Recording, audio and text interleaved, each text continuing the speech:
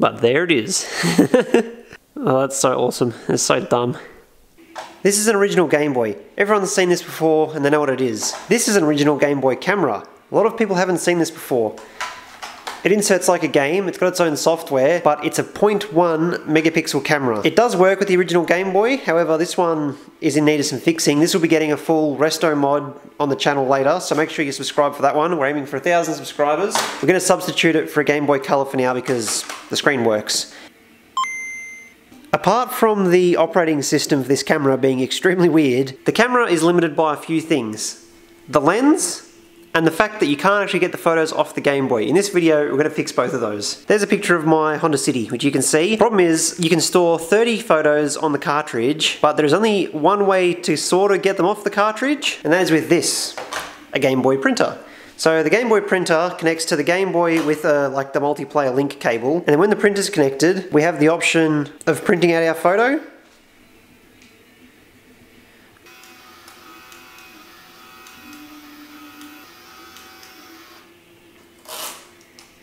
There's our picture. That is the only Nintendo supplied way to be able to remove the photos from the camera. It's about the size of a postage stamp. This is great, except I'd like to be able to put the photos on the computer. What I'll do is we'll disconnect the camera from the printer. Can actually just unplug it. What it allows us to do though is take this, which is an Arduino. This is basically a really small, cheap programmable computer. They're only a couple of dollars. What we're going to do is solder this to the Arduino, make the Game Boy think that this is the printer, and then rather than printing to paper, we're going to print to here, and then we should be able to transfer the pictures from here onto the computer. So we're soldered to the Arduino now. I just followed the directions on a GitHub page that I found, and that also has the code for the Arduino. So I'll put the link in the description so you can follow along for yourself. It's really easy to do. So now we've got our modified link cable. We can plug the link cable into the Game Boy, and we can plug the Arduino into the computer. So this is the Arduino code you have to upload. I'm obviously not smart enough to work this out for myself, but if you read through the little tutorial that I posted the link to, this person's all over it, so we're borrowing their code. Basically, once we upload this to the Arduino, we can go up and open the serial monitor.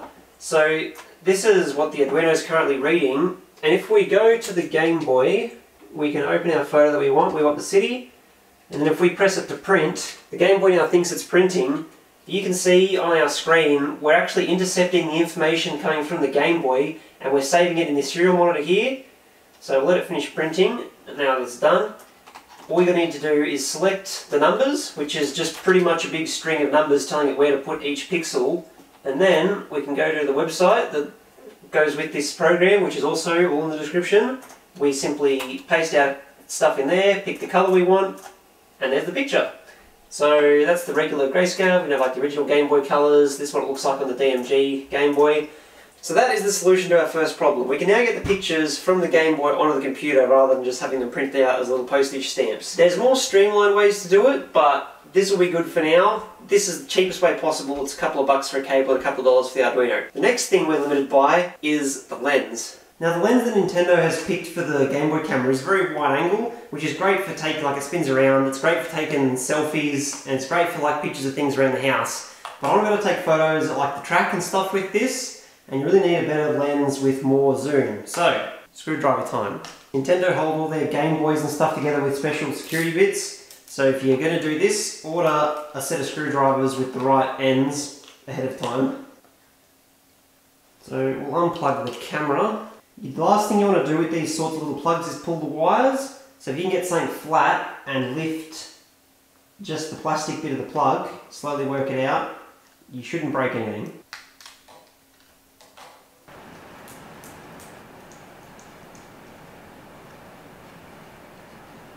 So there's the actual camera with the lens. We can remove the lens, and now we're down to the actual sensor that does the part of like the actual bit that detects the light, the sensor inside. So now that we have our sensor extracted, we need a way to attach the DSLR lens to this. And once again, just like our Arduino part, ask and you shall receive, we find this. So I'll link the file in the description. This is a 3D printed adapter that allows us to attach a DSLR lens to the Game Boy sensor. And this is, you just download it straight off Thingiverse and print it out. So we'll assemble it. This is not printed perfectly. I sort of did it on a high layer height to see if it works. If it's any good, we'll print it out on a lower height, slower, and we'll clean it up a bit nicer. But let's assemble it and see what the photos look like. Now this piece is pretty much ready to use straight out of the printer, except I didn't have any black plastic. So I printed it in white. The problem with white, the light shines straight through it. So that's gonna overexpose all our pictures. So I'm gonna go give this a coat of black paint and then we should be good to go.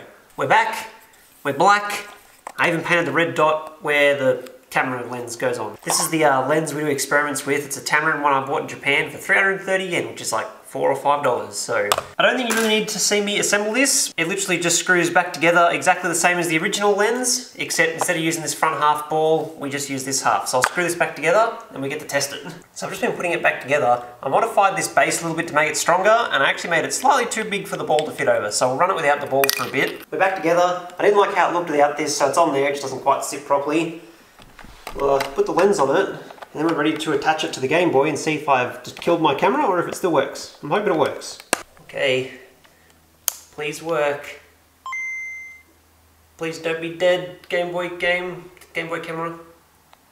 Oh yes. Right, so it boots. Shoot. Oh cool, it's actually picking something up. Alright, let's see if we can actually get a photo with this. Okay, so I'm sitting here looking across the room. I have some good news and I have some bad news. The good news is it fits and it looks cool.